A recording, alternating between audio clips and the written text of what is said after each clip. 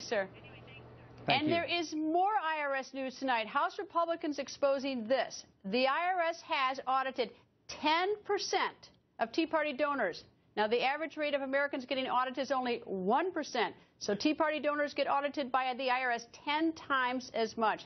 Joining us, Beth Martin, president of the Tea Party Patriots.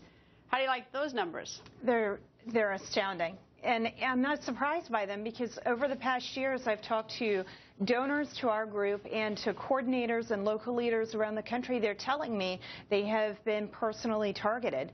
So now we're finding that it's not just anecdotes I'm hearing from around the country. There's indeed evidence that it's happening. That is ghastly. I mean, that's a ghastly number. 10 times, if you're a Tea Party donor, you have 10 times as likely chance to be audited as someone else.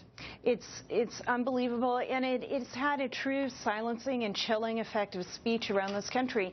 If you think that by speaking out, you're going to be audited by the most powerful agency in the government, and that there's no accountability because the IRS is ignoring what Congress has tried to do to get to the bottom of this, people step back and they question whether they should be involved. How did the IRS know that they were auditing donors to the Tea Party? Or is that, I mean, is that random, or is there... Well, when you file your 990s, which is like the tax return for the nonprofit, you have to disclose donors who have donated over $5,000 for a 501c4. It's redacted publicly, but the IRS does get that information. And then remember, with the targeting that they were doing, they were asking for donor information, they were asking for local leader names, they were asking for who was speaking at your group.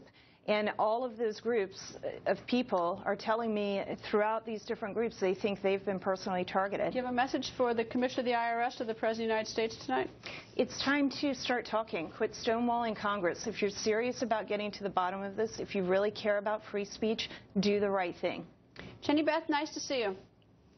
Thank you.